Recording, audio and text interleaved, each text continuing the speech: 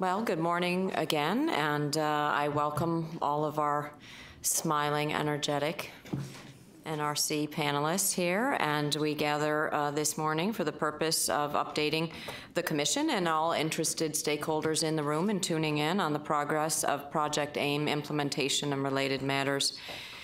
Project AIM has been another journey. Yesterday we were examining the 6-year-long journey since the accident in Fukushima and the agency's actions, but Project AIM has been a multi-year endeavor where we're seeking to continue to achieve greater organizational efficiency and effectiveness in our regulatory decision-making and activities while accomplishing our important safety and security mission. So we look forward to hearing the update today, and we'll follow that with some Q&A. Before we begin with this staff presentation, do either of my colleagues have any comments? Okay, well, I will turn it over to Mr. McCree to get started, or Maureen. Maureen's going to start. Okay, great. Thank you. Good morning, Chairman Svinicki, Commissioner Barron, and Commissioner Burns. It's my pleasure to be here today with my colleagues to provide you with an update on the progress of Project AIM implementation and to describe some of the activities the staff has taken toward fulfilling the goals and tasks set forth by Project AIM. First, a little historical context. We started Project AIM in June 2014 with the purpose of enhancing the NRC's ability to plan and execute the agency's mission more efficiently while adapting in a timely and effective manner to a dynamic environment. The first step was to understand our future workload, and to do so, we gathered perspectives from internal and external stakeholders. We identified gaps, obstacles, and areas needing improvements. We evaluated the results of the gap analysis, root causes, and developed strategies to close the gaps from where we were in 2014 to a desired state for the agency. Subsequently, we provided the team's report with recommendations and a roadmap to improve the NRC's effectiveness, efficiency, and agility. The Commission approved 19 tasks focused largely upon right-sizing the agency while retaining the skill sets needed to accomplish our mission, streamlining our agency processes to use resources more efficiently, and improving timeliness in regulatory decision-making and responding quickly to changing conditions. Since your direction on the Project AIM report, and we have worked diligently to implement the 19 activities associated with Project AIM, and we have done significant outreach internally and externally to keep all stakeholders informed of our progress. In our last briefing to you in July of 2016, we reported on the completion of 10 of the 19 tasks, including our status implementing the 150 approved rebaselining adjustments. Today, I'm glad to report that since then, we've completed the 9 additional Project AIM tasks, with the most recent delivery of the staff's assessment of the operating reactor licensing process, business process improvements, and a re-examination of a leadership model for the NRC. We are now in a normal implementation phase of many of the activities stemming out of the Project AIM tasks, and while we've completed all of the discrete tasks, we continue to seek efficiency within our corporate and mission support functions with follow-up studies in those areas in the spirit of Project AIM. We also continue to infuse the overarching goals of becoming more efficient, effective, and agile regulator into the additional efforts to further streamline our agency processes, improve timeliness in regulatory decision-making, and enhance our strategic workforce development planning. As we implement your direction on fees transformation, we've made significant progress on our proposed changes for 2017, with 6 of the 14 actions completed and with additional budget transparency included when the 2018 congressional budget justification will be delivered to you. And our successful public meeting on the 2017 proposed fee rule was the earliest ever, with our proposed rule being 2 months earlier than ever published. So next slide, please. Okay. Today's discussion will highlight several of the completed tasks as well as various follow-on efforts. We'll start today's presentations with Eric Benner, the Deputy Director, Division of Operating Reactor Licensing in the Office of Nuclear Reactor Regulation. Eric will discuss operating reactor licensing process improvements. Then Scott Flanders, Director, Division of Site Safety and Environmental Analysis in the Office of New Reactors, will provide an update on the implementation of Centers of Expertise.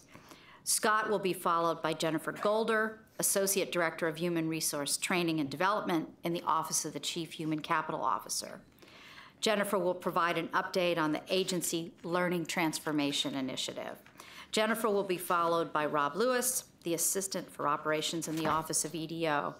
Rob will provide an update on several implementation activities, including a more detailed overview of implementation of rebaselining and a summary of the recently completed tasks, as well as ongoing initiatives that carry out the tenets of Project AIM. And then finally, we'll end with some closing remarks from Vic. Thank you very much, and I'll now turn the presentation over to Eric Benner. Eric? Thank you, Maureen. Good morning, Chairman and Commissioners. Can I get my slides up? Next slide. Okay. One of the Congressional Budget Justification, or CBJ, metrics for reactor licensing is to complete at least 95% of licensing actions within 1 year. Timeliness of completing licensing actions is important because it demonstrates a predictable licensing process and allows licensees to effectively schedule when they need to submit requests. After we redirected resources in 2013 to support Fukushima response, we only completed 87% of our licensing actions within 1 year in 2014, and thus did not meet the CBJ metric.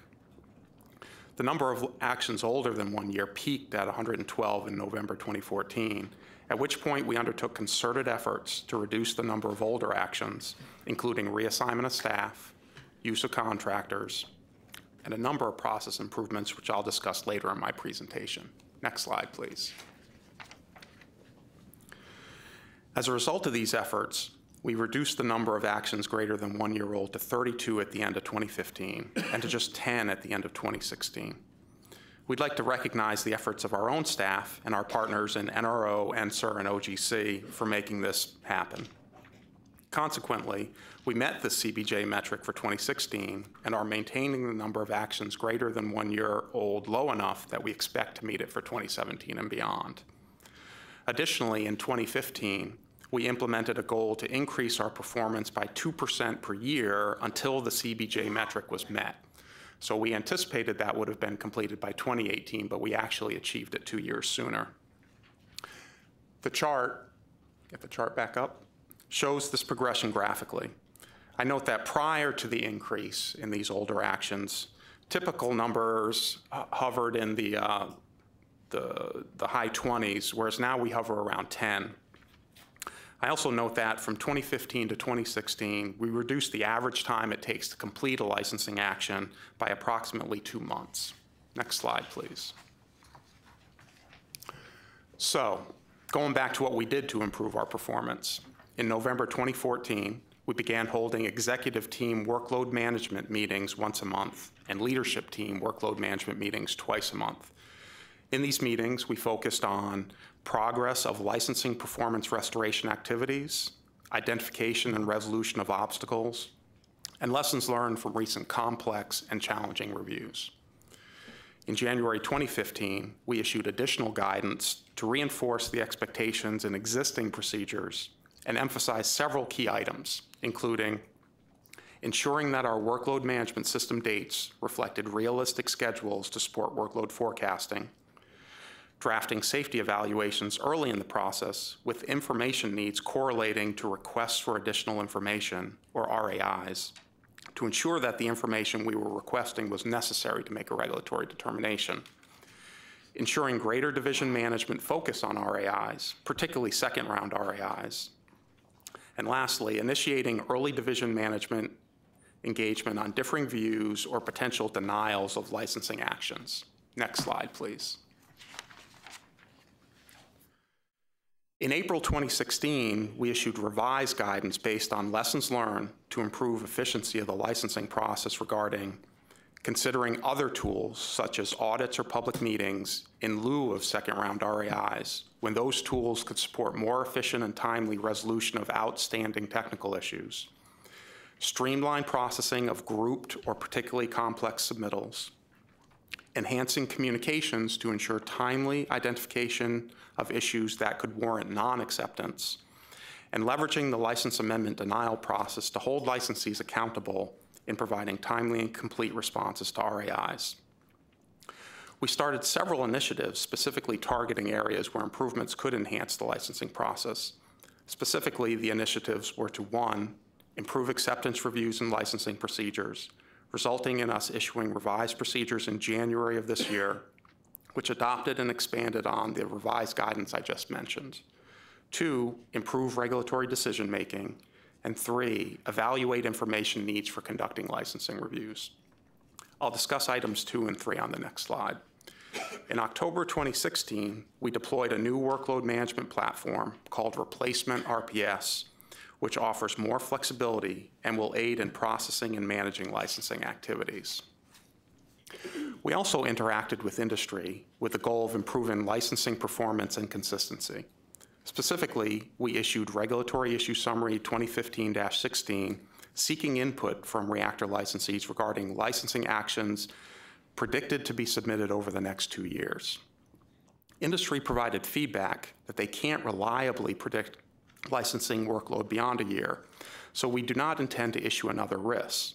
However, we now have our project managers obtain updates through their routine interactions with licensees and have created a database of this information which we can use to plan resources for critical skill areas and for prioritizing licensing activities.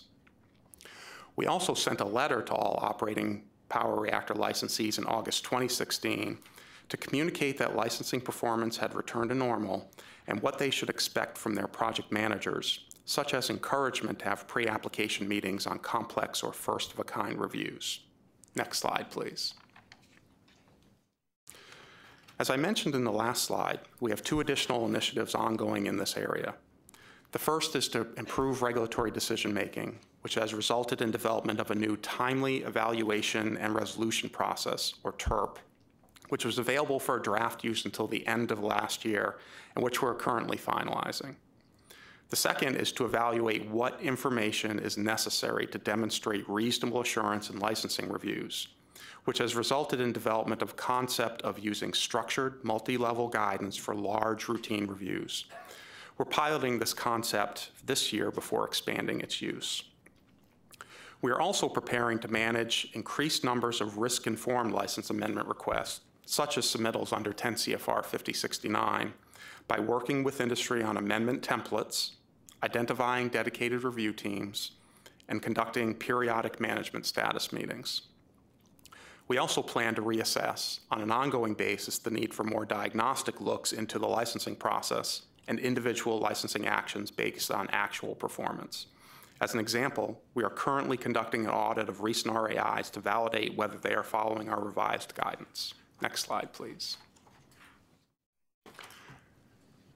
To support sustained high licensing performance, we established the following additional internal metrics for 2017. 1, greater than or equal to 90% of actions completed within 125% of hours forecasted.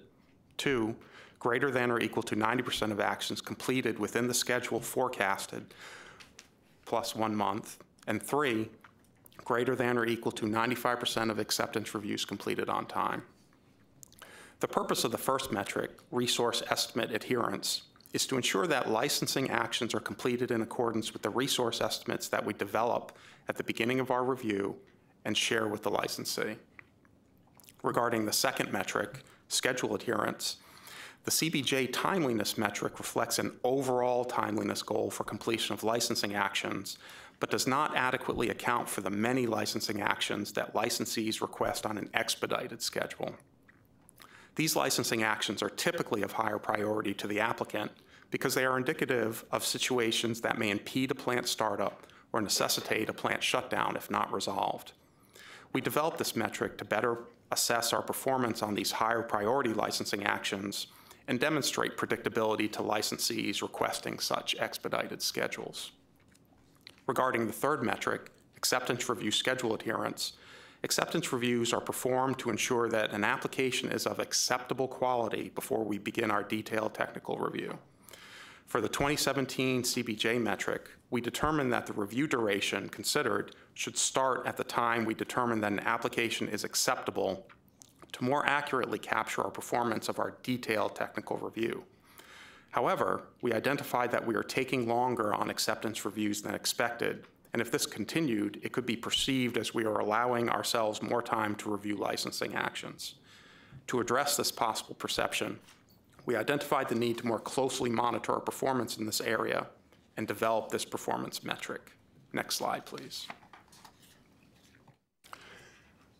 Task number 19 in the Project AIM Integrated Implementation Plan implemented Recommendation 3-2 in SECI 15-0015. This recommendation was to, quote, improve licensing by conducting a business process improvement, or BPI, of the operating reactor licensing process and make associated improvements to enhance the predictability, timeliness, and efficiency of the reviews, while ensuring and measuring the effectiveness and quality of the reviews, close quote.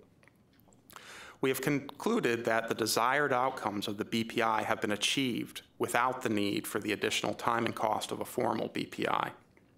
In reaching this conclusion, we considered many of the things discussed today, including our actions that restored licensing review performance within standards established in the CBJ, as well as our implemented, ongoing, and planned licensing process improvements, including enhanced performance monitoring and management oversight. We documented this basis in ComSECI 17-0004 issued last month, which is now before you for review. We hope that this presentation and our answering any of your questions today will help support your evaluation of our recommendation. Thank you. That concludes my presentation, and now I'll turn it over to Scott. Thank you, Eric. Good morning, Chairman, Commissioners. Can I have the next slide, please? My presentation this morning will discuss 5 main items. I will provide a brief review of the Project AIM recommendations leading to the formation of additional centers of expertise, or COEs, an overview of the subsequent guidance developed to identify, evaluate, and implement additional COEs, a status of COE implementation, and a brief discussion of the near-term and longer-term benefits from implementing the COEs, as well as the COE periodic assessment. Can I have the next slide, please? The Project AIM report recommended that the staff explore greater reliances on COEs with the expected outcome of improved workload distribution, enhanced collaboration, improved knowledge transfer, and enhanced agility. The report recommended that additional or expanded COEs be evaluated in 11 areas. The Commission approved the recommendations and directed the staff to provide an evaluation that, 1, determine which of the additional COEs to create, where they should be housed, and the efficiencies that would be gained. 2, to discuss how the centers would avoid stovepiping and minimize organizational complexity and confusion. And 3, to implement the lessons learned from existing COEs, office mergers, and the TABS report. In response, we formed a multi-office working group to conduct the evaluation directed by the Commission. From this effort, we recommended formation of 3 limited scope COEs in the areas of allegations, external hazards, and technical specifications, as well as 1 agency-wide COE rulemaking. We concluded that these specific actions would provide benefits similar to those gained from existing COEs and also increase readiness for the potential merger of NRR and NRO. Finally, we concluded that stovepiping and organizational complexity and confusion might be avoided through the development of a standardized process for the creation of a COE and guidance on ground rules for COEs regarding prioritization, reporting, decision-making, and communication. The Commission approved the recommendation to pursue the COEs in the 4 specific areas, provided that we complete a number of tasks, including creating agency-wide guidance on identifying, evaluating, and implementing COEs. Can I have the next slide, please? We completed and issued EDO Procedure 940, guidance for identifying, evaluating, and implementing a center of expertise on April 28, 2016. We used this procedure to guide the formation of the COEs approved by the Commission. The procedure describes the process to identify and evaluate the benefits, risk, and costs of possible COEs and the basic steps to implement a new COE. Stovepiping and organizational complexity and confusion are specific issues that are considered in the benefits, risk, and cost evaluation. The procedure also provides a change process to define and document necessary activities that should be managed during the transition to ensure effective, long-term, and sustainable results. The procedure details the type of documentation required to create centers of expertise. The details of the required documents are intended to communicate the business case for the COE, how the COE will operate, including the mission, vision, and roles and responsibilities, and how the COE will be implemented and communicated to assure organizational impacts are minimized. Finally, the procedure details the establishment of a periodic assessment process which results in the development of recommendations and corrective actions, as well as methods to track actions to ensure proper follow-up and completion. Can I have the next slide, please? To date, we have successfully implemented 3 limited scope COEs in the areas of allegations, external hazards, and technical specifications, involving a total of 13 staff. For each of these COEs, we've managed the transition to ensure that implementation did not adversely affect ongoing reviews and other work activities. The rulemaking COE, which will affect approximately 31 staff, is expected to be stood up on October 1st, 2017. Significant progress has been made toward implementation of the rulemaking COE. We formed an implementation team in July of 2016 that developed an outline of the goals of the rulemaking COE. The implementation team has completed a number of additional activities, such as holding a number of alignment meetings with impacted and partner offices, drafting the COE creation documents required by the EDO procedure, developing a change management plan using the NRC change management framework launched in the fall of 2016, and actively engaging affected staff to collect and share information. They've held monthly employee meetings and established a SharePoint site to share information and provide opportunities to collaborate on documents. Can I have the next slide, please? In proposing the 4 COEs to the Commission, we stated that the COEs would provide an opportunity to improve the agency's ability to respond to changing workload without an increase in resources, increased readiness of the NRO merger, and enhance effective knowledge management and agency-wide standardization. The newly created COEs are still young, and while the benefits of implementing them have not been fully realized, we have seen some benefits. Specifically, near-term benefits include, for the allegation COE, the integration of the NMSS and the Office of International Programs Coordinator into the headquarters office allegation team has allowed for timely and efficient coordination of NMSS and Office of International Programs allegations, and makes it more efficient in terms of the implementation and oversight functions.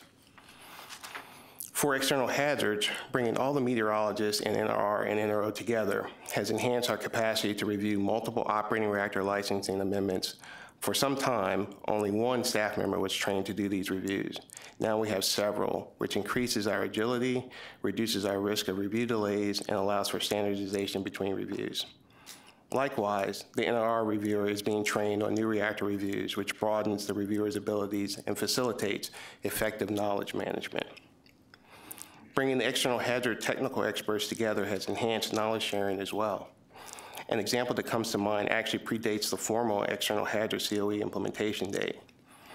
In 2014, NRR and NRO agreed to detail to NRO the sole NRR hydrologist, who at the time was the lead reviewer for a WATSBAR 1 license amendment request. The NRR reviewer was teamed with an NRO staff reviewer with complementary skills, which avoided the time and resources needed to contract for additional expertise. The collaboration and knowledge sharing between the reviewers and other hydrologists in the branch resulted in the staff completing the WATSBAR 1 license amendment request on an accelerated schedule. The same team was then assigned to review the near-term task force recommendation 2.1 flooding reevaluations for the 3 TVA sites, leading to additional review efficiencies. Now, with the formation of the COE, the same team of reviewers is assigned to review the Clinch River early site permit. In the longer term, we anticipate more benefits from the COEs. With the rulemaking COE, we expect to gain increased agency-wide standardization of rulemaking activities. Also, As more staff becomes cross-trained, we expect to further increase our organizational capacity. Next slide. In working to realize the benefits from the COE, we are mindful of the importance of addressing challenges and costs that could reduce or offset any benefits. As directed by the Commission, each COE will perform periodic assessments to evaluate its performance. The first self-assessments will be completed within 1 year of the COE's implementation. The finding from these assessments and reports will result in the development of recommendations and corrective actions that are translated into tangible actions to improve the COE's performance. That concludes my remarks, and now I'll turn it over to Jennifer. Thanks, Scott. Good morning, Chairman Svinicki, Commissioner Barron, Commissioner Burns. It's my pleasure to present you an update on the NRC's Learning Transformation Initiative, as well as the competency modeling effort. Next slide. In 2015, OCHCO briefed the Commission on an initiative to look at ways to improve learning in the agency. We discussed why we train, how transforming learning can lead to efficiencies, including greater flexibility by making learning content available anytime from anywhere, potential reductions in qualification times, and reductions in costs related to travel for training. Additionally, we proposed improvements in learning effectiveness by providing a variety of blended learning solutions, tools, and a platform to conduct a more collaborative learning approach. In 2016, we briefed the Commission on how the Learning Transformation Initiative fit into developing the workforce. The goal is to be able to modify or create new development activities as we identify specific development needs to close skill gaps, which will improve performance on the job. We also spoke of the need to adapt our learning environment to change with reductions in budget support and to leverage technological solutions where efficiency improvements could be gained. Additionally, we developed a plan to map agency positions to competencies by developing models that outline the fundamental framework for how we learn to do the work we perform. We conducted a pilot, and the results suggested the importance of soft skills, such as oral and written communications, conflict management, and analysis and critical thinking, regardless of the position. Among the models created, we identified consistencies of competency among technical positions. This could indicate that many of the technical positions are similar, but with some specialty skill or knowledge. If this continues to prove true as more models are developed, this could help streamline qualification programs and enable staff to move and qualify for positions more quickly. Throughout 2016, we continue to seek opportunities to expand the transformation of learning and have begun to modernize more courses. Both efforts show promise of efficiency improvements and cost reductions while continuing to ensure the NRC has a highly skilled and motivated workforce. I'll now expand on our current status of transforming learning and our development of a business case for competency modeling activities. Next slide, please. We completed a number of modernization activities last year while also continuing to conduct and deliver a wide range of our traditional technical training.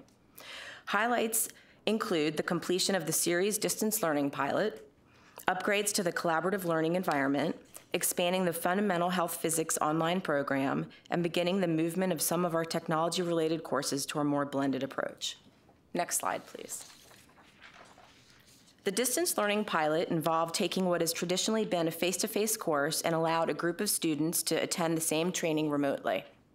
We collaborated with several offices, including NRR, Research, and NRO, to develop a pilot where we conducted part of the 7-week Westinghouse Technology Series remotely. This began in late July and concluded in September and consists of a 3-week systems course, a 2-week advanced technology course, and a 2-week on-site simulator course. From the multiple offices, 14 students participated in the pilot. There were also 8 in-class students at the TTC. All distance learners participated in the 3-week systems course, and 6 distance learners attended the 2-week advanced technology course. All attendees were in person for the 2-week simulator course at the Technical Training Center. The distance portions were broadcast live from the classroom with the online students attending either from their office or home using the GoToTraining application. The exam pass rate was consistent with other in-class training. Travel savings for the first 2 parts equated to approximately $109,000. We consider the pilot a success in that we provided an opportunity for students to attend the series who otherwise would have been delayed in taking it or would not have been able to attend. We also proved we can successfully administer the course in a distance learning approach with similar results as in class courses. There were a few challenges, including the technology used and the difficulty presenting the materials online and in classroom at the same time, resulted in us not being as efficient as we believe we could have been. Post-debriefs were held with the instructors and producers, and interviews were held with students to obtain feedback on what went well and what improvements could be made. As a whole, the comments were positive and the technology performed well. Areas for improvement included enhancing instructor-to-student and student-to-instructor communications. We'll continue to find opportunities to test this again in the future, and we do appreciate the Office of Chief Information Officer, NRR, NRO research for supporting and participating in the pilot. Next slide, please. We continue to have success with the Fundamental of Health Physics course, of which a large portion of the students are agreement state employees. We merged an additional week of in-class training into the online course. And if we look at the overall picture, the two courses were originally 3 weeks of in-person training, equating to 120 hours. And the course now requires a reduced time commitment. It includes approximately 50 hours of self-paced effort spread over 9 weeks, and a 5-day in-person lab at the TTC. We have been able to reduce the amount to 90 hours, and while that is only a reduction of 30 hours of training, it does increase flexibility in that it is self-paced. There's also an associated travel savings since employees only have to travel to the TTC for the 5-day in-person lab, and they don't have to be away from their jobs for long periods of time. Due to the success, we're expanding this approach to additional health physics courses and other technology-related topics. Our focus has extended beyond technology-related courses as well. For example, the RASCL, Radiological Assessment System for Consequence Analysis software course has been moved online. It was 2 days and now is a 2-hour interactive software tutorial. And as you can tell, we've been very busy in 2016. Next slide, please. Moving forward this year, we're expanding the number of courses that we're reviewing and considering for transformation. We're supporting professional development online courses that have traditionally been in person, and given time limitations, I'm only going to talk about a few.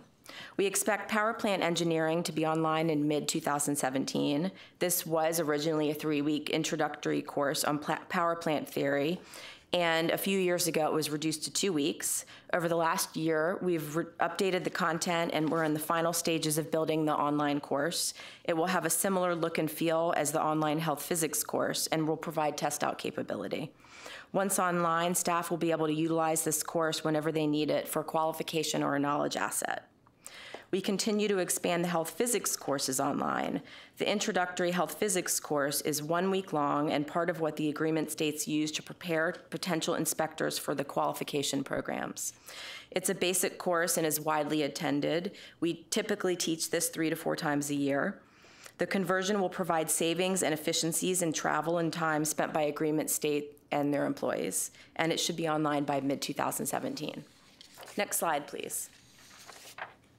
Going to now shift to competency modeling.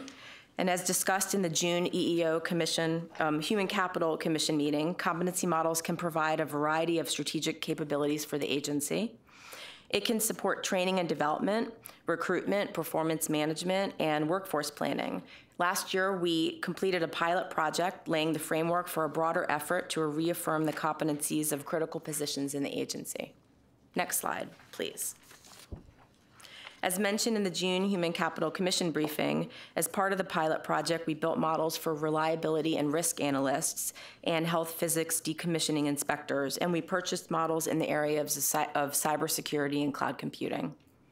Employees in these roles and their supervisors have been using the software to conduct skill gap assessments and create IDPs to close gaps.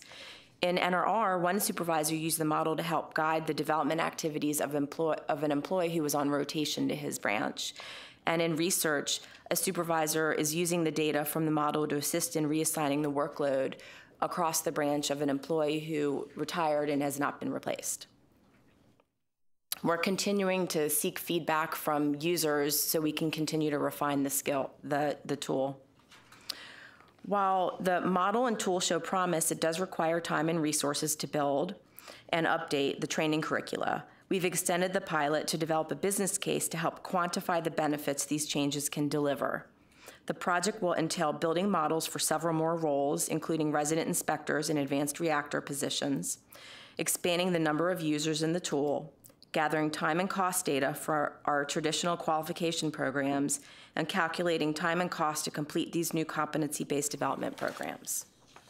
We believe the business case will demonstrate that the models will identify what should be trained, eliminating the need for some of the content currently required by existing qualification programs, resulting in increased effectiveness. And the content that's required will be restructured and developed using learning transformation principles, resulting in increased efficiency. I do appreciate the support we've received from managers and staff across the agency, including people in NRR, NRO, NMSS, research, CIO, and the regions. And you can tell we've been busy, and we look forward to more improvements, and I'll turn it over to Rob. Thank you. Thank you, and good morning. I'm grateful for the opportunity to be here this morning to summarize and share what I believe is a great set of work by many people across NRC towards fulfilling the goals and strategies set forth in the Project AIM initiative.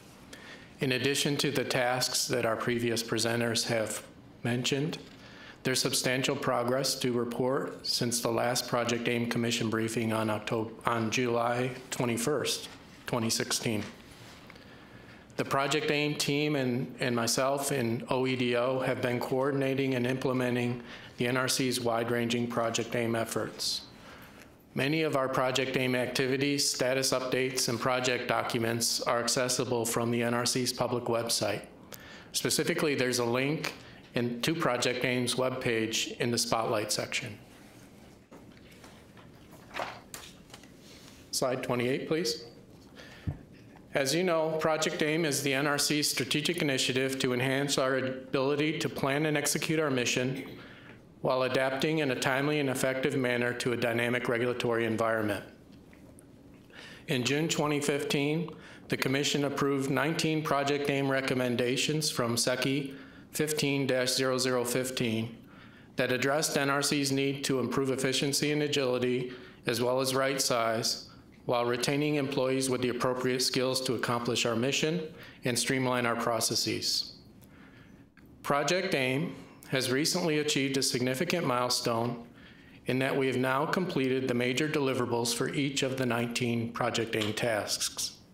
Task 18 on development of an explicit leadership model for NRC was delivered to the Commission on February 6, and Vic will speak to that in a few moments. Task 19 on operating reactor licensing process efficiencies was delivered for Commission consideration on January 25th, 2017, as discussed by Eric. We are not done. Sustained effort, planning, and leadership remain essential for future success. While we recognize the success to date of Project AIM, we also recognize we must continue to identify and further enhance the agency's effectiveness and efficiency. Our longstanding principles of good regulation, specifically the principle of efficiency, compel us to adopt the alternative that minimizes the use of resources when choosing among several effective regulatory alternatives. We'll continue to embrace efficiency beyond the 19 Project AIM tasks by encouraging innovation and new initiatives to improve the way we work. Slide 29, please. One of the centerpieces of Project AIM was Task 5 of the 19, to prioritize all the agency's work and implement a one-time rebaselining to identify work that could be shed, deferred, or performed with fewer resources. In April 2016, the Commission approved 150 rebaselining recommendations, most of which to be implemented within 6 months, a few of which to be implemented within 12 or 18 months. The rebaselining effort represents reductions of about $48 million, including 185 full-time equivalent staff or FTE for NRC. As of today, we've implemented 138 rebaselining recommendations, saving $41 million. In addition, we are making progress evaluating and implementing the longer-term efficiencies identified in SECI 16-0035, additional rebaselining products. We've implemented 6 of the 16 longer-term efficiencies identified in that paper. For example, on December 2nd, we issued a major update to Management Directive 3.57, which is the agency's main procedure on correspondence management. That update includes many efficiencies that'll help our administrative staff. We'll continue to work on implementation of the remaining rebaselining approved recommendations and the longer-term efficiencies going forward. Slide 30, please. I'd like to end by sharing some initiatives and opportunities that supplement or complement the Project AIM tasks and their outcomes. These initiatives serve as an indicator that the fundamental tenets of Project AIM are being embraced by NRC employees across the agency. On this slide, I have 4 examples, but there are others. First, on September 15, 2016, Vic issued a change management strategy to improve the agency effectiveness, efficiency, and agility, which was communicated to all staff and presented at multiple opportunities, such as division and office all-hands meetings. This strategy lays out specific actions and communicates expectations that are important to enable the people side of the Project AIM changes to complement the project management side that the team and I have been managing. The 3-tiered strategy includes activities to encourage employee growth and development, enable innovation, and foster a work environment where people are engaged and equipped to embrace change. This strategy is now being employed to guide change at all levels of the agency, from business lines down to individual branches. Second, in the spirit of continuous improvement through innovation, one of the projects of the Senior Executive Service Candidate Development Program class of 2017 focused on developing an agency-level idea greenhouse program, building upon innovation programs already established in some of our regional offices. Notably, this program is designed to be staff-driven, scalable, and transparent. Agency-level adoption of the idea greenhouse will help foster cross-office sharing of best practices. Third, on December 29, 2016, a task force provided a report to the EDO with recommendations to standardize and centralize support staff functions in NRC headquarters and in the regional offices. This effort built upon the Project AIM Task 14, which reviewed and gave recommendations to consolidate regional corporate support functions. The task force report contains several effectiveness and efficiency recommendations, easy for me to say, across functional areas of financial management, administrative services, and human resources.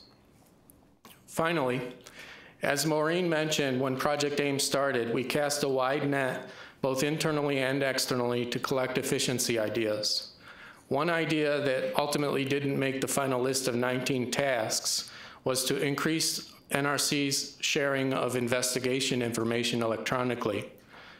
Currently, longstanding practice is to share such investigation information in hard copy due to its sensitivity. Recently, a task force was formed with the goal of putting in place secure electronic sharing procedures between the Office of Investigations, the Office of Enforcement, the Office of the General Counsel, the Office of the Chief Information Officer, and the regions. Expected efficiencies include decreasing printing and mailing costs, and enhanced ability to search and manipulate large volumes of information during our investigation work. These examples show how Project AIM activities have encouraged a culture of seeking efficiencies throughout NRC. I'll now turn the presentation over to Vic. Thank you, Rob. Good morning, Chairman, Commissioners Barron, Commissioner Burns, and thanks again for your time. As you've heard, we're sustaining the momentum brought by Project AIM since its inception almost 3 years ago. We continue to demonstrate our ability to coordinate and collaborate across organizations to achieve and deliver the many milestones of this project. This is a clear reflection of the commitment of our people to work to achieve a common goal in support of our important safety and security mission. I'm proud of our progress thus far, and this is due in no small way to the dedication shown in accomplishing these tasks, in some cases delivering results sooner than anticipated. We recognize many Project AIM activities also generated some level of anxiety within the staff as we worked and continue to work to shed lower priority work, to streamline and standardize our processes, to centralize functions towards reducing resources and costs. We've seen this reflected in feedback, survey results, and from our outreach activities. And we incorporated this feedback in our change management process as well as our ongoing efforts to foster a climate of trust within the NRC by first communicating more clearly and regularly, secondly clarifying our roles and responsibilities in the decision-making process, thirdly promoting a common understanding of terms such as collaboration, consensus, agility, and empowerment. Fourthly, supporting staff-driven efforts in the offices and regions to promote employee engagement, innovation, and open dialogue. And fifthly, encouraging the use of change management tools. We also recognize the potential benefits of implementing an explicit NRC leadership model to further enhance employee engagement, as indicated in the recent ComSeci 17006, which again was recently provided to you for consideration.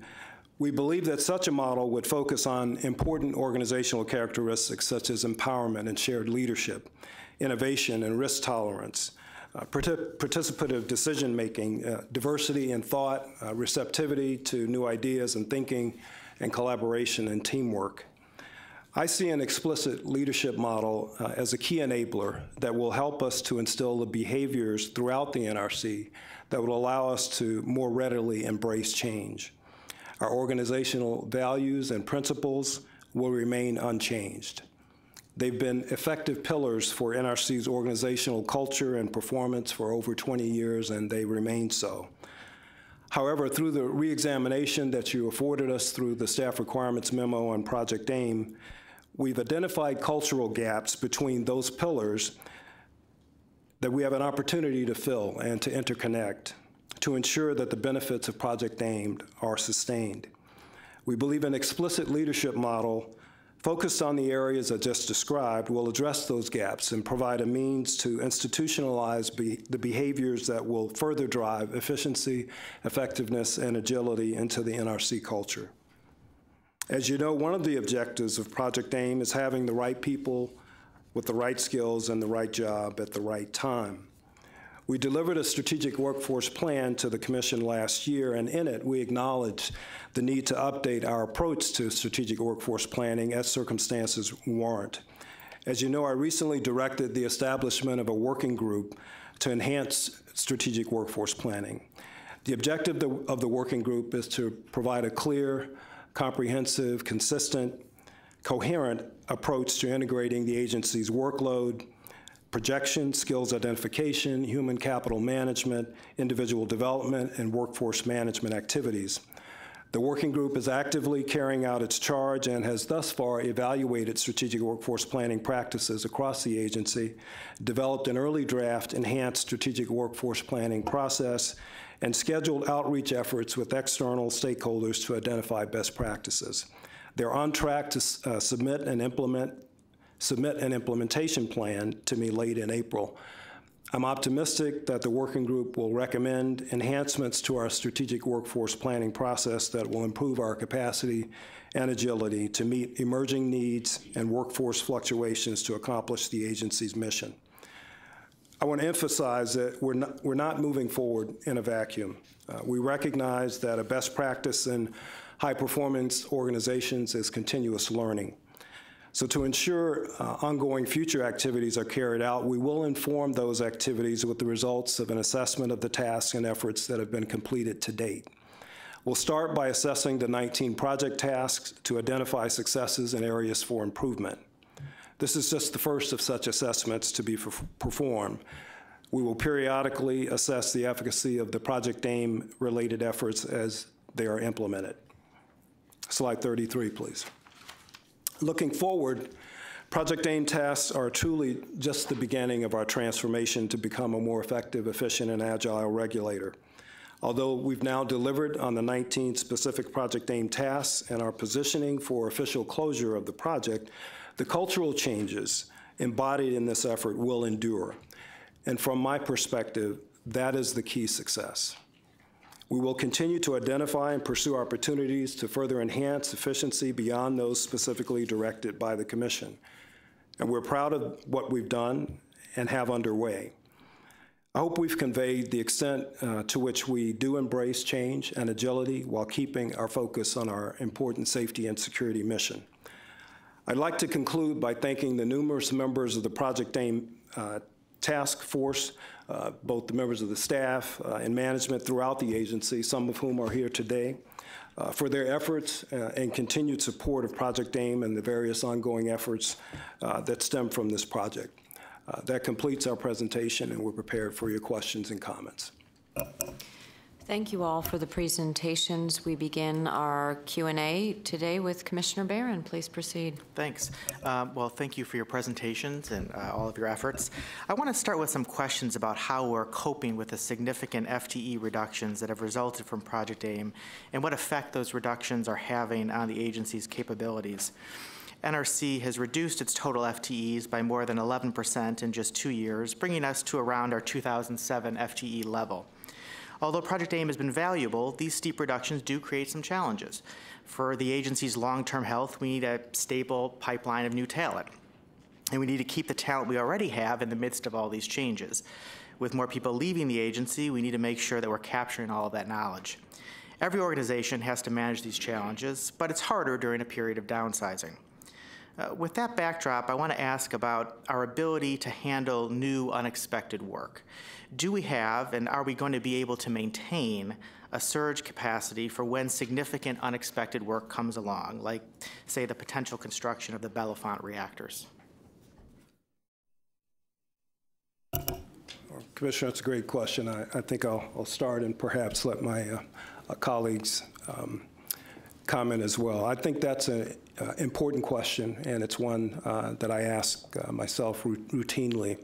I would offer, first of all, that, as you know, the focus of the rebaselining component of Project AIM was to identify lower priority work that we could shed, and we've done so, and we're doing so, and that, in some cases, has involved a reduction in the associated FTE. And we're complementing that or enabling that through the constrained hiring that we've had in place over the last few years. I do recognize that we cannot continue to do that indefinitely, that we need to identify a floor at which we can sustain our capacity to carry out our safety and security mission. And that's something, again, that the senior leadership team is aware of, and we plan to have more detailed discussions at our strategic leadership meeting in May to better understand where that floor is in terms of the work that we have on board now and that we anticipate in the near future. And to enable us to, one of the reasons that the update to our approach to strategic workforce planning was also timely is because it also has a role in helping us to determine what that floor is. As to anticipated work that may require skills that either we don't have or don't have in sufficient numbers. That's an area that we're looking at currently, because we are considering the impact of some additional work, whether it's in advanced reactors or perhaps in the area of materials where new fuels or new fuel design may require a capacity that we don't have on board. So we're identifying steps now that we can take to mitigate those areas. I appreciate that you're doing that, and you kind of predicted the next question I had, which is about how do we ensure that core capabilities are maintained in the staff. And you mentioned one of the examples I had in mind, which is, we're seeing growing interest in advanced technology fuel. We're hearing about growing interest in submittals on 5069, and it raises the question for me about how do we make sure we retain the technical and regulatory expertise to handle complex areas of work like that. It makes a lot of sense to match our workload to our staffing. But when you have an exact match, what room does that leave you for a surge capability? And if the work we have today or we anticipate for tomorrow doesn't include certain capabilities that we're going to need a year or two from now, how do we handle that? And it sounds like you're focused on those issues, the kind of challenges of the downsizing. Well, again, we are focused on it. I'd like to say that we have all the answers today for all the areas that we anticipate, but we're working on it. I do recognize that we do have capacity beyond the NRC to tap into other resources, whether they're via contract or from the labs. We do have that capacity and to seek additional support. But again, as part of our strategic workforce planning efforts, one of the assumptions is that we retain the capability and nourish that capability in-house for those critical skills that we need within NRC. So that's our near-term focus, is to make sure that we have and retain that capability in-house. Okay. Let me ask one more kind of big picture question on FTE reductions, and that's, when I see the lists that come out weekly of NRC employees who are leaving the agency for one reason or another, I see a lot of really talented individuals on that list who I think it's a real shame we're losing for whatever reason. How do we retain our next generation of agency leaders who may be concerned that they won't have the same opportunities they may have had for advancement a few years ago? How are we addressing that so that we don't lose our kind of rising stars and our talent that we have today? So I think that's a multi-part answer, part of which I spoke to in my remarks, and that is, one, creating an environment where they can see themselves growing within the NRC. This isn't the first time in our history where we've gone through periods where we've been reducing staff, and there's been a reduction in opportunities, if you would, in terms of promotion opportunities. But there have always been, and we're making sure that even now we're creating opportunities for people to grow and develop. Because at some point, I will anticipate, again, that there are more opportunities for promotion opportunities. But meanwhile, we have to create an environment where people can see themselves in and see themselves grow and be with NRC for a long time. Let me ask about a couple of the papers that are before the Commission. One that Eric talked about was is the operating reactor licensing business process improvement paper. That's a lot of adjectives for one paper, but that's what it's about. And let me just start by saying I think the staff deserves a lot of credit for working through the licensing backlog that had built up in 2013 and 2014. As Eric talked about, over really about a 2-year period, the number of licensing actions pending for more than a year went from 112 to just 10. That's a pretty significant reduction. Eric, can you give us a flavor for the few actions that are taking longer than a year to resolve? What kind of actions are they? How complex are they? Are these the kinds of licensing actions we would actually expect would take longer than a year to resolve? Well, I'll give sort of a multi-part answer, because they all, we assess complexity when an application first comes in, and we try to create a schedule and apply the right resources to it from the front end. And actually certain classes of applications, such as extended power up rates, are excluded from the 1-year metric because they're on a different schedule. So it's not just complexity. What I would call it is something I would say is emerging complexity. We get into a review, and we typically do a schedule for 9 to 10 months nominally. And that schedule is predicated on 1 round of RAIs, because we almost always have 1 round of RAIs. But if we get into the review and either the responses to the first round of RAIs aren't adequate, or we find that this was more complex than we had originally anticipated, then in all likelihood, there's going to be supplemental information needed from the licensee or a second round of RAIs. And almost by definition, if you start with a 9 to 10 month review and you add another cycle of interaction with the licensee, at that point, you're pretty much pressing up against the 12-month metric. So, at that point, we still try to achieve 12 months, but some of those go over. So I think the good thing about where we're at now is when you got 112 of these things, you're just, trying to throw resources at it and get these things down. Now that we only have, most months, we only have 10 things that are over 12 months, we look at those individually and really are able to keep management focused to say, do we need any more? Do we need to elevate this? Do we need to look at other activities? We actually, about 3 months ago, said, hey, we're going to look at all the ones that are over 12 months and look for any bins or consistencies, and we really found there were none when you get down to that low of a level. Okay, and the thrust of the staff's paper is that to get the backlog down, a lot of process improvements were made as part of that, and the staff's recommendation is, well, we don't need a formal business process improvement effort at this point because we effectively accomplished that already. Are there any significant efficiencies you think we would get from having a formal business process improvement initiative, or not really? I'll start with the short answer, no. Okay. Obviously, I'll expand. The business process improvement would obviously be very structured in a detailed look. And I would say there's two parts of how it could look at efficiencies in the process. First is the pure process efficiencies. Do you have unnecessary steps? Are you doing the steps in the most efficient manner? We feel like we've really squeezed down on that part to say this process is lean and mean. For example, we've moved a lot more to electronic communications. It used to be we did everything by letter. Now with the ability to capture emails and atoms, like when we transmit RAIs, that is done via email, and we automatically capture that in atoms. So we're really trying to get rid of any work that we would perceive as not value added.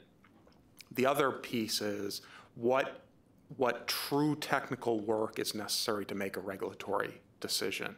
And that's where we're not done yet. And I talked about our technical adequacy initiative, and that's where we are still looking hard at, particularly for, repeated large reviews. And I'm going to use the 5069 example in a moment, that if we can really get down to what is truly the minimum amount of review necessary to approve an application like that, that's where we're going to have resource savings moving forward. So I don't, we already are working on that issue, so I don't think a BPI would add much effort, would add much efficiency. So going back to the example of 10 CFR 5069, one of the things we've seen in the past is, we'll get a new big thing and we'll start reviewing it and we'll kind of learn on the fly. So what are we doing now?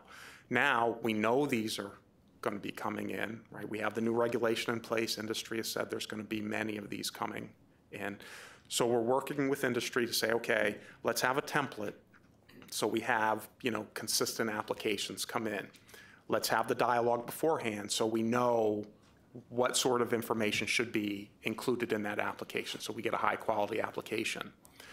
Let's plan to have, the right knowledgeable people review the first wave of those so that they, really can hit those hard.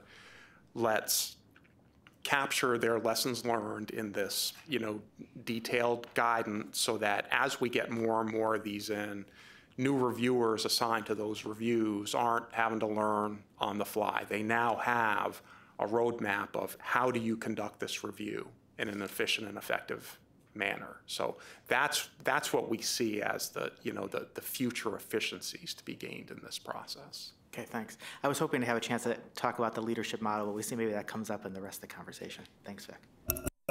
Thank you. Commissioner Burns? Thanks. Thanks. I may touch on it if I can get a chance to the end. I do want to express my appreciation to the staff for the work that has been done development of Project AIM. I'm a little bit concerned about Vic's use of the words official closure. And I'll say that because I think what we have seen, and extraordinary efforts, and I think very important efforts as we move forward, is in effect building the house, laying the foundation, putting in place the processes and frameworks. But I think what we still have out there is the success of application and the assessment of the application of those frameworks and those structures.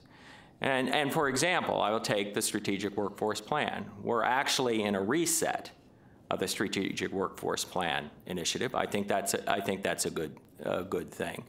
But the outcome ultimately is, because one of the things I can recall, I think when we actually had a fuller committee, when Commissioner Ostendorf was here, one of the concerns I know Commissioner Ostendorf was somewhat dismayed about, for example, reassignment into or resistant of reassignment into positions for which persons are qualified. Now we're working on that in terms of assuring, and we should work on things like assuring that if you're asking a person to take a task, that they're qualified to do that, and doing ways either through the learning transformation or other types of things. But that's why I say where I'm coming from is where I think we're just at a start. Now, whether we call it Project AIM in the future or not, that to me that makes no difference. The other piece of it, I would say, is that there are things we've talked about. If we've made efficiencies or strove toward efficiencies in things like use of resources, making. Eric touched on the question of being more electronic in this age in terms of how we process certain things. One of the things I've heard from licensees, and actually, this may be a longer-term effort, is that if we look at some of the reporting or record-keeping requirements peppered through our regulations, and again, regulations that were promulgated when I was a boy, and there weren't computers on the desk, and I will note again that the lawyers were the first ones in this agency to have computers on their desks. But the point being that the way if you wanted that kind of record keeping or reporting, it had to be done by paper. And whether some of that record keeping or reporting is really necessary in this day and age. So I think that's for what I'm trying to say is those are some of the challenges I see moving forward in terms of taking the lessons from Project AIM, applying them and sustaining them, because I think then we're able to focus on the things that Eric's talked about with respect to if we're going to get within the context, and I would expect to, in the context of 5069 and a risk-informed framework. Again, I think it helps us focus on the important regulatory issues that we face and that we have. Let me ask a couple specific questions. I think, Jennifer, one of the things I think particularly, and I think we've heard compliments from the agreement states with respect to the initiative to do more online learning. It costs them less, it costs us less. And I think the assessment is it still is effective, but I don't know if there's particular feedback that you've had from the agreement states on that, because our ability to provide the training or undergird the training is really at the core of making, I think, the agreement state program successful. So if there are any insights or comments you've gotten back from the states. Thank you. Yeah, the feedback from the agreement states for the health physics course has definitely been positive. We did have the instructional staff meet with the students during various portions to discuss how it's been going, and I mean, overall, we've had positive feedback and no big issues. We were able to make some minor adjustments based on the feedback received, but it's been very positive from them. Okay, good. I guess, Eric, one of the questions I would ask is in terms of, and I've supported the staff's initiative to defer or not do the business process initiative with respect to the licensing. But what are you all thinking about within NRR in terms of the ability, this ability or flexibility to adjust if you have, the next unexpected type event that affects the licensing volume or the licensing flow? I think one of the things you touched on, which I think is good, is an anticipation of more in the way of 5069 type requests. But yeah, I'll start there. That's the focused example, but I would say it's anticipation of increased risk-informed type licensing action. So, with that, part of it is planning on our part. Part of that is working with industry to see if they can meter their work, because it used to be, we would just take everything in, but as we've talked about, we had people doing lower priority work, so if all of a sudden more licensing, i.e. higher priority work came in, we had that surge volume. Going back to what Commissioner Barron said, we have less and less of that surge volume. Now, we have mechanisms of contractors and whatnot, but on the 5069s, one of the things we're working with the industry right now is the metering, just like we do with license renewals, to say, here's how we can work these. Because an original estimate we got from the industry was we were going to get 22 of these in one quarter and then 0 the next quarter. And we said, well, that really isn't going to work in our system. The other is we're doing more cross-training. Particularly across the NRR, NRO boundary. With the centers of expertise we have now in some of the technical organizations, they have the ability to do both kinds of work, so we can look at, what's higher priority. But I think it goes back to, I think there's two things now. One, we're probably better planning for the fact that, okay, something is going to tip the apple cart. And lessons learned from Fukushima is how are we better prepared?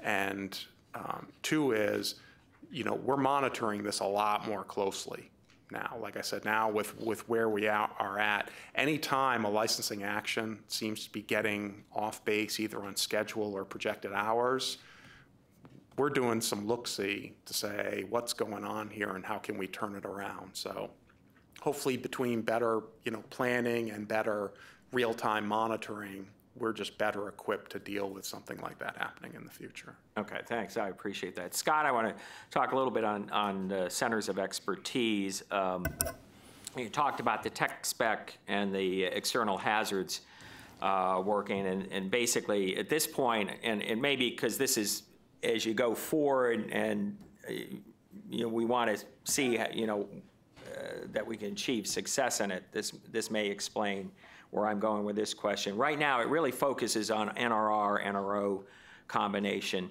Obviously, within the NMSS area, in both those areas, there are issues of external hazards, and NMSS uses tech specs or the equivalent, some of those. So what's the thinking about where that might go in the future if you meet what I would say is the success metrics for it? Because I know there's some potential concerns about what the effectiveness of that, and that we should be on top of that and be responsive to that. So I'll let you.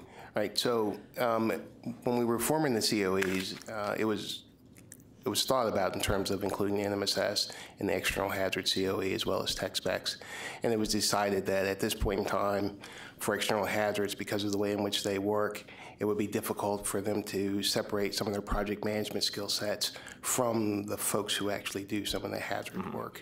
And so they thought that it may not be the best time to do it. However, we have been supporting them on certain discrete technical areas. Okay. For example, for the WCS Waste Control Specialist application, we're supporting them on some of their geotechnical engineering work activities, as well as their some of their siting, population density background areas that we have expertise in that they don't have.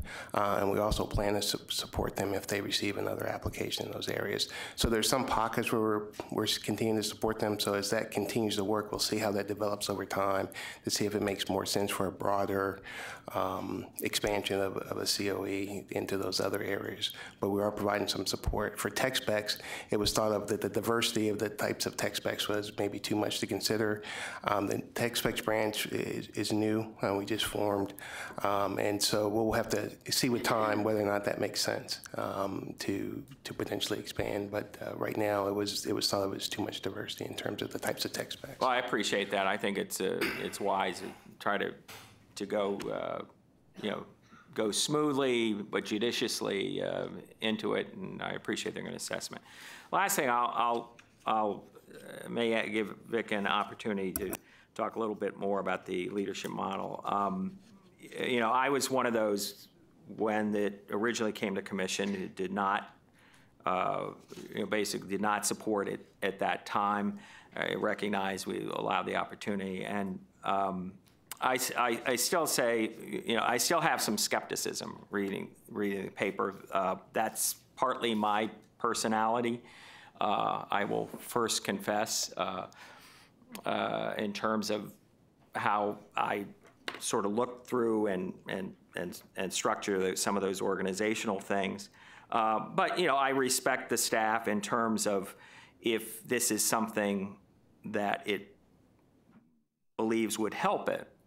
But maybe I'll give you a chance, Vic, to give maybe sort of more general defense of it, but particularly one thing I would like you to address is in these various models, and we have various things. We have principles of good regulation, organizational things, now this. We have to draw a Venn diagram, and I'm going to draw my undergraduate studies because when I was a freshman in college, I had to take philosophy and religion, and what I remember that is a famous story from the Talmud. And this Talmud is a Gentile asks, why should I convert to Judaism? And the famous answer of Rabbi Hillel, he says, why should I, and convince me I should convert when you'd explain the entire Torah to me while I stand on one foot. And there's one famous rabbi who just smacks him with a cane and moves on. And the other one, Rabbi Hillel, is a very famous figure, says, he says, all the Torah can be reduced to one thing. Do unto others as you would have them do to you. All the rest is commentary. And in our comment, in a way, Torah for us is the Atomic Energy Act. Perhaps we'll add the principles of good regulation, but it does strike me a little bit like that. And again, I'm respectful of the effort, but what I don't want to do is create ever broadening circles in this. So I've gone on. I apologize to my colleagues for going on, but I'll let you give a defense. But the one thing I would ask you to do is address why to eliminate transparency, because particularly since I think that elimination could be confused. Commissioner Burns, thank you for that. I have to admit I was initially skeptical as well. I actually wrote the commission paper on the values 22 years ago, and Mike Weber and I had the opportunity to sit with Commissioner Rogers and explain why we need these values when we have these principles that are the Torah, and we were successful. I don't know if I'll be successful today, but I will start with I understand your skepticism. What at its core persuaded me that we have an opportunity to do more is that we're fundamentally talking about leadership, and we're all leaders from wherever we are. We are leaders. And there's some areas that we have been able to extract from our Behavior Matters campaign, the Federal Employee Viewpoint Survey of 2015, as well as the IG Safety, Culture, and Climate Survey, that point to areas where we're not doing as well as we used to. Perhaps it's a temporal issue, maybe it's a demographic issue, maybe it's a leadership issue at its core, but things are different there, and maybe it's environmental. but it's different, and we can continue to do the same thing. We can tout our values and our principles and expect a different outcome, but that there is a definition for doing the same thing and expecting a different outcome. So I believe we have an opportunity to do something different that I believe all of us can see ourselves in and relate to, and it is those 6 areas. Regarding the transparency characteristic, which we spoke about as a senior leadership team quite extensively. As you know, the only value and principle that is the same is our openness value and principle. And when you read those and extrude what it's at the core of it, both from an external openness perspective, from principles of good regulation, and the internal openness that we derive from the language in our value, it is essentially the transparency theme that's pointed to by what we're getting out of the surveys. So, again, I do believe there's an opportunity to better connect and to operationalize those behaviors that are described in those characteristics, and that's the opportunity that we look forward to undertaking. Okay, thank you. Well, thank you for that. I'll begin by aligning myself with where Commissioner Burns opened, which is the notion about closure of our AIM efforts or anything that sounds like that. It does have the optic of declaring victory. I would observe that when, whatever we want to term the official kickoff of Project AIM, I kind of peg it to a time during Chairman McFarland's tenure, even though the commission and the staff had begun to engage on something that became AIM earlier than that. But AIM was launched as a 5-year initiative that I think had a conclusion in 2020. So there is the perception that you would have to have, well exceeded and had a dazzling performance beyond what you expected to declare that, you're closing a task early. I think of it as sustainment, and I use as an analogy what we expect of our licensees and regulated entities, which is if they've had a declining performance vector and gotten themselves in a category of greater regulatory concern and oversight. We require an awful lot in terms not only of corrective actions, but then sustainment of those actions, inspection to raise our confidence of the sustainability of the corrective actions. And so I wouldn't be surprised if external overseers of the work of this agency expected the same of us. So I agree with Commissioner Burns that there is a substantial opportunity for assessment and then perhaps modifications or adjustments to the actions that we've taken. And in my mind, in the cycle of improvement, again, we require that of regulated entities. I think it's part of our internal culture, if we're honest about it, of continuous improvement. It's that checking and adjusting steps that go on. So I think we see this in terms of the centers of expertise, where I was initially publicly skeptical, but I do want to note that the Office of EDO has a procedure now for the eventual assessment of the effectiveness of those centers of expertise. It's very systematic and rigorous, so I really look forward to what will come out of that. On the Business Process Improvement Initiative, in addition to, I think as Commissioner Barron had talked about, NRR concluding that they had somewhat taken many of the steps of the improvement initiative in the process of addressing the backlog that had existed, I understand another justification for re-looking at that particular task and undertaking a business process improvement initiative is having made those modifications to staff internal processes.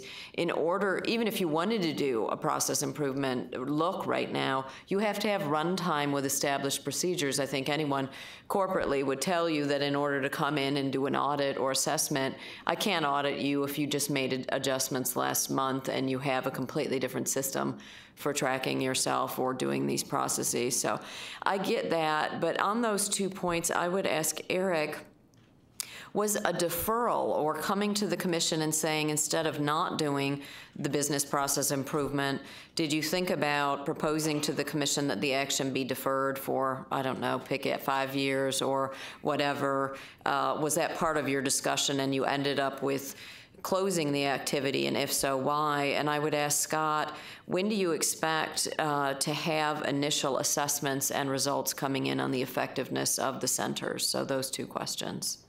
Whoever would like to go first. Eric, why don't you go? Go first. We did consider deferral, the pros and cons of deferral versus closure, and it came back to some of the things I was saying to Commissioner Barron, that we really, in our hearts, felt, that from the pure process standpoint, the BPI, even after some amount of stability, was likely not going to get many resource savings. How do you know that systematically, though? Is it a process that you use to arrive at the improvement initiatives you already made? Was there a systematic look? Is that how you decided upon the actions that you've already taken, which reduce the backlog? I think it came down to, we did look at each of the piece parts of the licensing process, the acceptance review, safety evaluation development, RAIs, and looked at...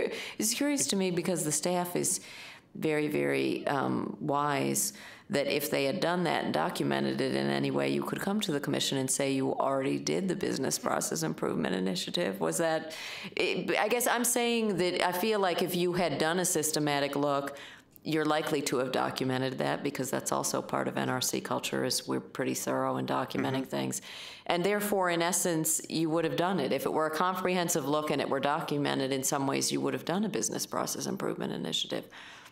Does that make any sense? You know what I mean? No, I understand where you're getting at, but it was, the environment we were in was, we had too many old actions.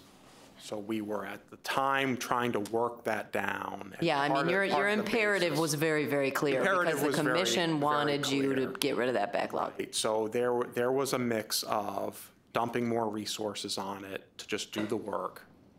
At the same time, looking at how did we get here? How can we avoid getting here in the future? So, well, and I'm not trying to pick on NRR, but it does leave the question. It is reactor safety is the biggest part of our budget, which is, of course, if we're going to do a business process improvement anywhere, it's going to end up landing a lot of it on NRR's shoulders. But it does leave the thought that the conclusion that there aren't other areas, that we've addressed all the areas, and look at, and your argument might be, well, look at how we reduce the backlog in 2 years. You can't argue with the results, but the point is, if you didn't take a systematic look, do you really know that you have an instinct that there aren't other things that you could harvest, other efficiencies and changes, but how do you know? And we're not done. I mean, I go back to, I think, where we're at is for the process. We've looked at these administrative piece parts, and even with some independent reviews by different auditors, those administrative processing pieces are pretty tight. Just from observation, also if you look at the overall contribution to the hours of a licensing action, say you have 100 hours, and you look at there's not much benefit to be gained there. What we have left, and it goes back to nuclear safety, is the true, development of our regulatory findings. And that's where we're saying we're not done. We realize through this technical adequacy initiative that there are still opportunities there to be gained by saying, how can we ensure that, when an application comes in, that we're really trying to focus on what is necessary for us to make a regulatory determination. I'm not trying to lead the witness and get an answer or help you out on marketing of your pitch to the commission, but it occurs to me that you've done a lot. You intend to continue to do a lot. You did it in a prioritized fashion of, if a process is a 200-hour process, you spent your time on the thing that's 100 of those hours and not on the thing that's 2 hours of the 200 hours. So I get that, and that makes a lot of sense. But there is something kind of conclusory and a kind of like a mission accomplished about your coming to the commission and saying, let's just not take this look. So maybe that is kind of a marketing piece, I don't know. Or maybe it's just that I'm suggesting you kind of sold yourself short in the explanation of what you've done and what you intend to do. And so I offer those cautions, but I do want Scott Flanders to be able to answer his question, so please go ahead. So my answer hopefully will be short. Each of the COEs are required to provide their assessment within 1 year of the implementation date. So the first one would be in this coming July in the allegations group, July 2017. And then the next one would be external hazards in October of this year. That's the formal assessment. Of course, we are always seeking feedback from our partners that we work with. One of the things that we do that we're planning to do as a part of our COE activities, we meet periodically with the partners.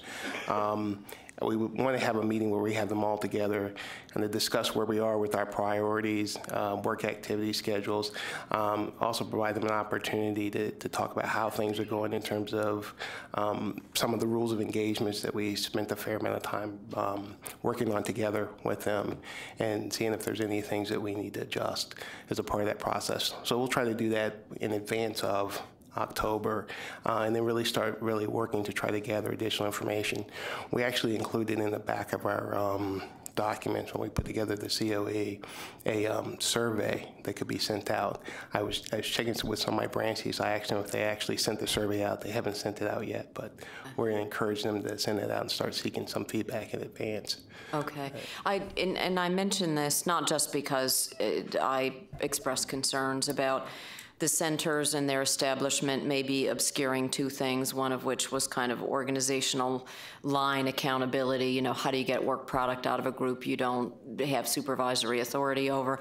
But also these assessments, I think, have strong tentacles into kind of competency modeling, strategic workforce planning, and all of those elements coming together to get where I think Victor mentioned we wanted to have, the right people with the right capabilities and be able to deploy them on the right work as work ebbs and flows. So I think those assessment results are important. I would just say on, competency modeling, really appreciate, Jennifer, your presentation and the fact that there is sensitivity that I heard throughout your presentation about the utility of the modeling and its input and its interface with individual employees. At times, the agency has heard frustrations from employees about overly elaborate systems within which they're supposed to track and report their competencies and qualifications.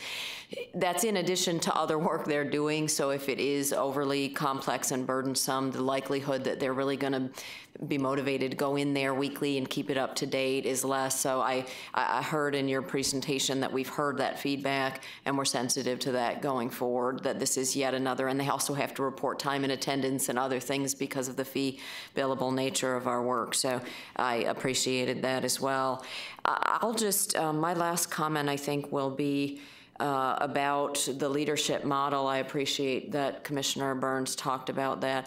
I'm really trying to lay aside some of the skepticism that I feel, I'll confess the same thing he did, is that this isn't my area of expertise, the whole knowledge of the community of research and practice on how do you lead and inspire and move people, how do you have accountability. I'm kind of old school. I'm like, you have good people, you resource them, you equip them, you train them, you express expectations, and then you hold accountable, which is the really important piece there.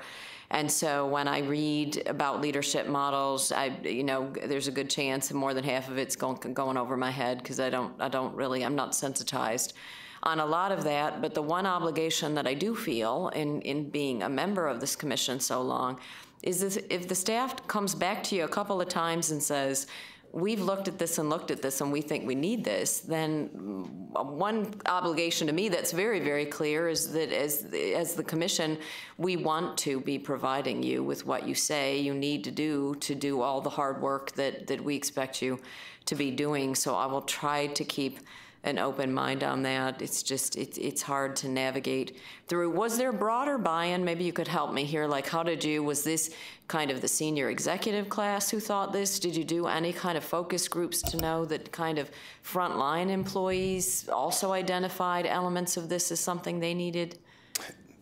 Chairman, thank you for your question. The genesis was, of course, back during the initial stages of Project AIM, and recognizing that there were gaps in leadership philosophy that we had not closed in spite of our values and our principles. And while there are pockets of leadership and performance where these attributes, these characteristics were reflected, it's not common across the agency, and even the terminology and what we mean and how it manifests itself in actions and decisions and behaviors is inconsistent. So the question was, how do we drive alignment to gain a shared understanding of what it is we're talking about? If it's not clearly in our values and principles and we've not animated it, what is it? Can we agree on the definitions? Can we agree on the supporting, again, actions and behaviors? We socialize them with the senior leadership team. We have not embedded them yet fully with either the leadership team or the staff. This would be the opportunity to do that, should the commission support our effort to go in this direction. Well, you and I have sometimes talked about, and I've talked to other senior leaders here about, first line supervision is really one of the toughest jobs, at the agency. I think as you move up in responsibility, the issues get larger. There's more issues and they're more complex. But I think in terms of managing, that can be a very, very difficult job. We've talked about a culture where leaders at every level and managers at every level feel, a good, I'll use an Ostendorf term, forceful backup. They feel a good level of support. If they approach decision-making in the ways that they're expected to, they're going to get the support of the next level and the next level and the next level. Is it your sense that the leadership model you propose would support continuing to create that culture where, branch chiefs and project managers, leaders at every level feel supported? Yes, ma'am, absolutely. And yes, and we also view a leadership model as a living document. I'm of a generation where I do it that way because that's what you told me to do, and that's what I've shown you.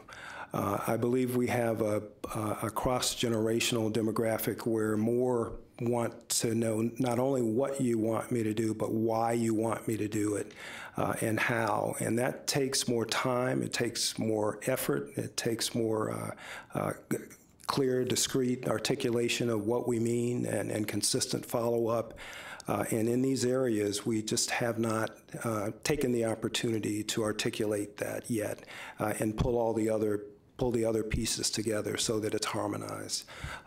Other organizations have done it and have created a lot of success, and that's sustainable because people can see themselves in it, they can identify the gaps and be held accountable. And that accountability is another term of art that has come up in our benchmarking. And yet that's not clearly articulated in a principle or value, but it is part of what we do. It's part of what leaders should do, even that self-management. And we, again, love the opportunity to build that. Okay, thank you for that. And it's clear that you bring, a strong commitment to the leadership model. And so I know the commission will think about that really deeply as we look at the proposal that you've laid in front of us. Reflecting a little bit longer term on Project AIM, and I just want to say that a lot about Project AIM is about, the workforce reductions and the budget constraints and other things, but I don't, personally, I don't want to lose sight of the fact that there are really positive constructs around the origin of Project AIM, and I've used this kind of cheeky term of NRC 2.0 at other meetings, but I thought, very sincerely for me, when I tried to think and bring creative energy to Project AIM, it was about we're always improving and evolving as organizations, no matter our size, and we have an opportunity to have an invitation to bring forward, if you've worked at NRC for 3 years or for 30 years, it's a solicitation for what kind of NRC do you want to be working at, what does it look like, and no one knows better the frustrations of an individual process or procedure in NRC better than NRC. I mean, we know the things that if we were king for a day and we could rewrite these processes. So I think there's that aspect. I continue to be really excited about the staff's energy that they bring to this, about this initiative going forward. And I don't want to lose sight, as we ask questions and have this dialogue, of those aspects about NRC's future, which I think are so exciting at bottom. And so I had a weird idea that I was going to ask Victor for my Q&A, and I'm way over time, but I was going to ask you to either think about or respond to the question. It says, at the next Project AIM meeting, or if it's a year from now and you're sitting across from the commission and whatever people are here on the commission at that time, and it's the Project AIM meeting, you know, if you've been successful as the EDO in marshaling everything and having success on all these initiatives, what are the kinds of things that you're presenting to the commission at that time? What kind of successes? What are the topics? And what are you saying? You don't have to give the answer, because it's the kind of thing I should have told you in advance if I was really going to ask you. But I think it's a great question. I would start by saying I would have hoped before coming to this meeting that it wouldn't have been a Project AIM meeting, but it would have been an efficiency, effectiveness, and agility meeting, which I believe is the core of AIM. It was the core that we spoke about in a senior leadership meeting in November 2013. We conducted a SWOT analysis and said, you know, we need to do differently. We need to do more effective, more efficient, and more agile. I believe when we get there as an organization and have confidence that we're doing that routinely without a project label, that would be the major success. I believe we would have delivered on a leadership model, and we would have integrated it in a way that everyone can see themselves in. I believe we would have sustained the business process improvements we've seen in NRR and all of the metrics, including the 3 additional ones that NRR created that Eric spoke to. We'd be achieving on those in the context of the enterprise risk management, which we didn't have an opportunity to speak to, but we would have operationalized that within our culture. So we're anticipating work and risks and mitigating them, and that'll be folded into an enhanced strategic workforce planning framework where we'll be able to identify the resources that we need, that we may not have, and are initiating steps to bring them on board and get them fully trained and acculturated. Most importantly, we will be still fulfilling our safety and security mission, because without that, all of these other great things, which are enablers, are less important. thank you for that. I want to ask my colleagues if they had any additional questions. Can I just ask a couple of questions to follow up the leadership model? I feel badly doing it because that was just such a nice close, but so one of the things that the paper contemplates is the establishment of a working group to develop the leadership model. Can you just briefly talk, Vic, about kind of the level of effort you're envisioning for this process, with the characteristics, the leadership characteristics already drafted by the leadership team that was involved in this and presented in the paper? What do you see as what the working group would be doing? All right. Thank you for that question. I see the characteristics and the definitions describing the what those characteristics look like. It doesn't have and doesn't describe the how, those specific behaviors we would expect from one another as we demonstrate those characteristics. It doesn't provide the measurables, how we're going to incorporate them in our routine processes to make sure that they're understood and they're being embedded. And again, the connection with our values and our principles, that work would be what the focus of the working group that's principally what the working group would focus on. And just in terms of the timing of this, obviously there's a lot of change going on right now. I think everyone knows that and feels that. Talk for a minute about whether this is the right time for this. I don't want folks to be overwhelmed with another initiative when they're also trying to do their work. Is this the right time for this? Is a year from now the right time for this? Can you And I think that's a great question as well. As you know, there are a number of activities underway, and the staff has great capacity to carry out those that are ongoing, including the Strategic Workforce Planning Initiative. We're moving forward with an implementation plan for the recent mission support tasking.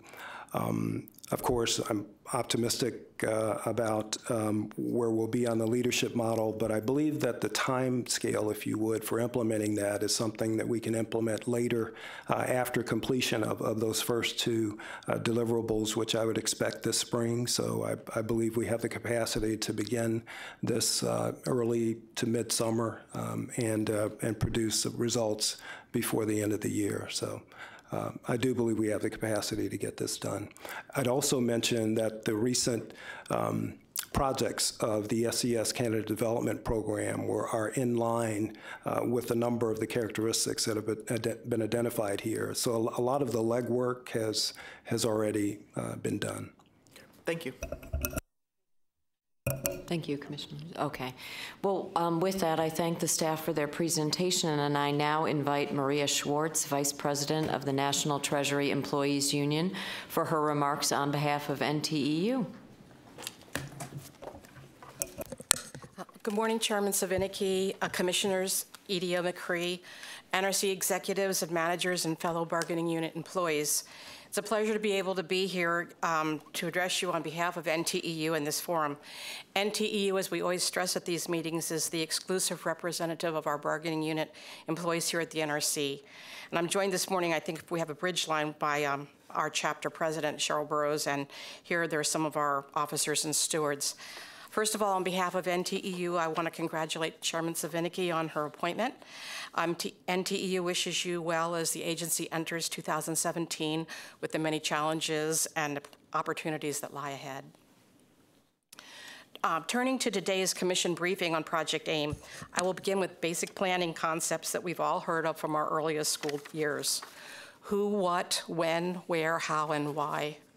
As union leaders, we are most interested in how decisions affect employees in the execution of their work. The what, the when, the where, and the why must be accepted and are not in question. The mission of the NRC defines these questions. However, the who and the how speak to where there is opportunity to work together. Thus, my remarks this morning will be framed by the who and the how of our work.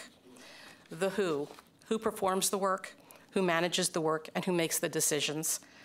The how the work is done, including a consideration of the processes and procedures that are in place to support the performance and execution of the work. How is training handled to ensure that it is aligned with processes and competencies? And how does training promote employee professional growth? Along with Cheryl Burrows, chapter president, I have spoken here since the beginning of the Project AIM initiative on behalf of our bargaining unit employees, advocating the clarity of roles and responsibility, advocating the clarity of expectations, advocating for aligning our training, and advocating for fairness.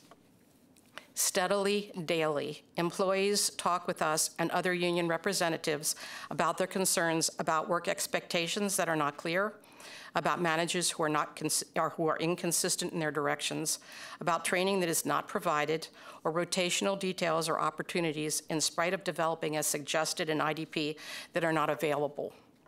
It is with these conversations in mind that I reflect on the comments provided today and the reports on the progress of Project AIM. Our agency leadership launched Project AIM in 2014 in response to a changing external environment, a nuclear renaissance that did not come to fruition, resulting in a reduction in work, and a Congress grown skeptical about the NRC budget. To address this, the agency developed Project AIM, an initiative containing 19 discrete tasks whose primary objective was to proactively ensure that as the agency downsized in response to a reduced workload, the NRC would continue to effectively accomplish its health and safety mission. Over the last year, Project AIM status has been reduced from an initiative to a project, with its completion fast approaching as reflected in today's briefing, as well as the January 2017 progress report that asserts that almost all of the 19 discrete tasks associated with Project AIM have in fact been completed.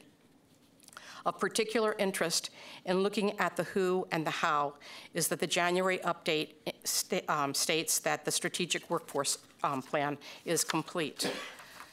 The NTEU is concerned about this assertion, and it seems that Commissioner Burns and Chairman Savinicki are as well concerned about calling things completed that shouldn't be. In June 2015, the Commission tasked the staff to, quote, develop a strategic workforce plan that ensures the NRC is positioned to have the right number of people with the right competencies at the right time, end quote. Many NRC employees that NTEU has spoken with, including some upper-level managers, believe that the agency should have had a robust strategic workforce plan in place before the agency even began Project AIM. Acknowledging that the agency did not, there were many, including the Commission, who believed that the development of a strategic workforce plan was critical to the agency's success as Project AIM proceeded. A year later, when it appeared that the agency still had not developed a strategic workforce plan, the Commission inquired about this.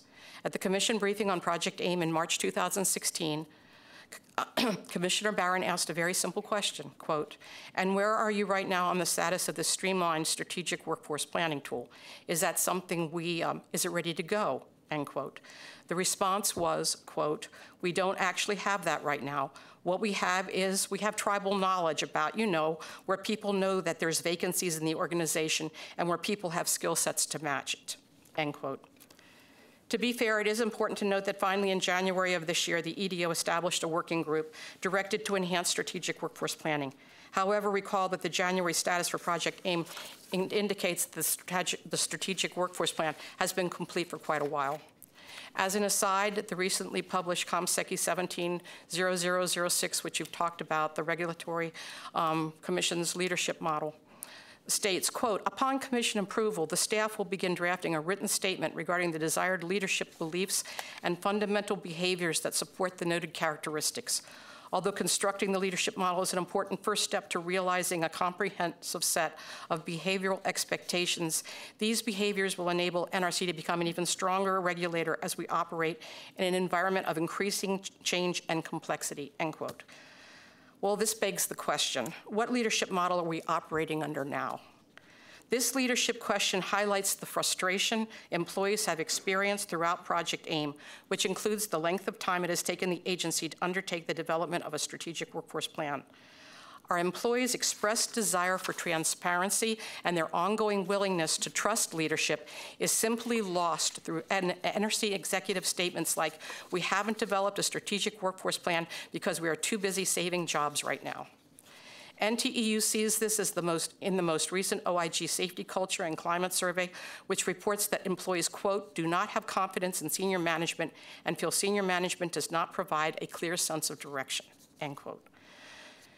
At this point, is it enough to say better late than never regarding the creation of a strategic workforce working group? While NTEU will most certainly work with the agency going forward, is it reasonable to ask NTEU, as we were asked last week by a senior executive, to suspend judgment on what has already occurred and only focus on what the agency is planning to do going forward? And to put that request in context, NTEU officials have spent much of their time in recent weeks attending meetings that address the potential for a RIF, how to avoid a RIF, how to communicate to our employees and our supervisors the potential for a RIF. And of course, NTEU officials and stewards have also spent a great deal of that time speaking directly with concerned employees who own houses and support families to provide as much information as we can so that our employees can better deal with the uncertainties of the current agency environment. So what are the consequences of not having a strategic workforce plan at this point, beyond the obvious? Until the recently issued memorandum enhancing strategic workforce planning, the agency has been relying on a group of deputy office directors to determine and report their office's staffing needs and overages.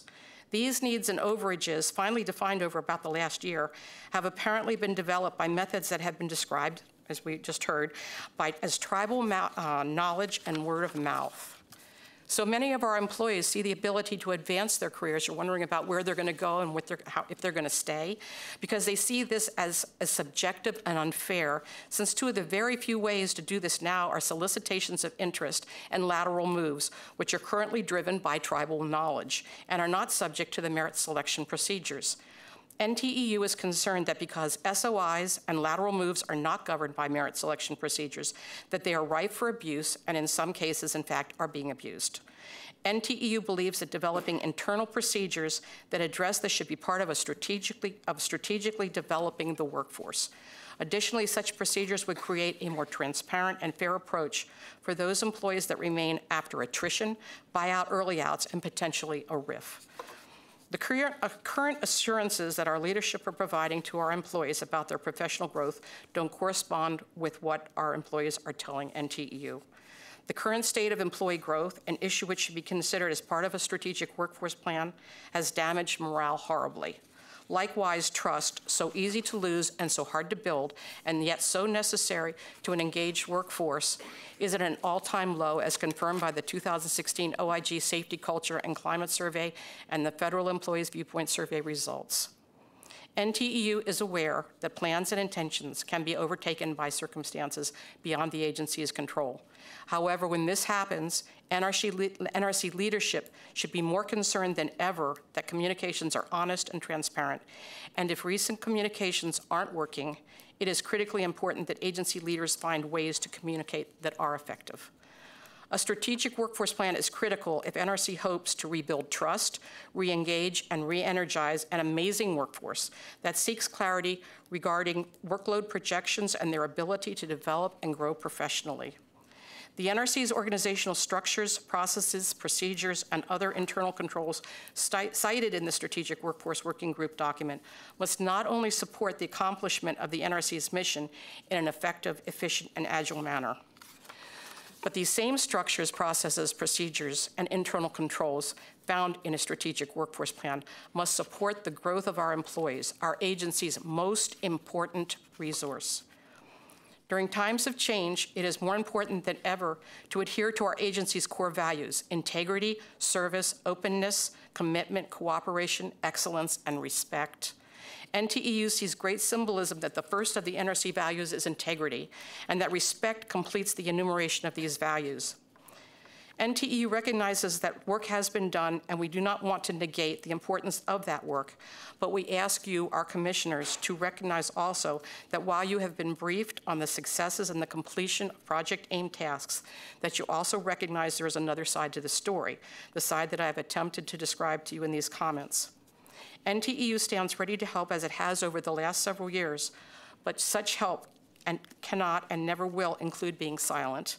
Nor does NTEU's continued support include the affirmation of metrics that indicate an activity is complete when all evidence shows that the activity is still a work in process. Nor does that support include the affirmation of information that does not address essential considerations of the who and the how of the work that is expected of our dedicated bargaining unit employees. Our bargaining unit employees continue to act with integrity and dedication. From their leadership, our bargaining unit employees deserve accountability, honesty, transparency, and respect.